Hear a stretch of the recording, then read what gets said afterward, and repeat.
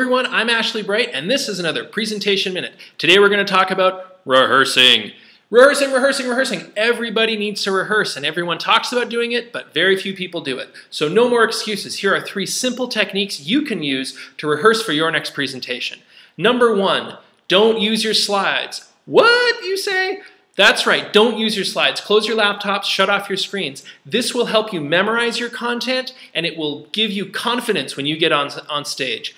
Second, say it out loud. Don't say it in your head or mumble it under your breath. Say it out loud and proud. Surprisingly enough, a lot of people aren't used to the sound of their own voice, and when they hear it in front of everyone, it freaks them out. So say it out loud to build your confidence.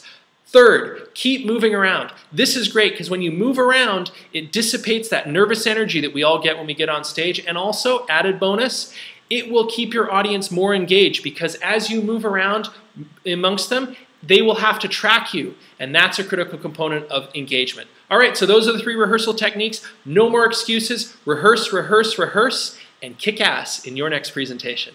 Thank you very much.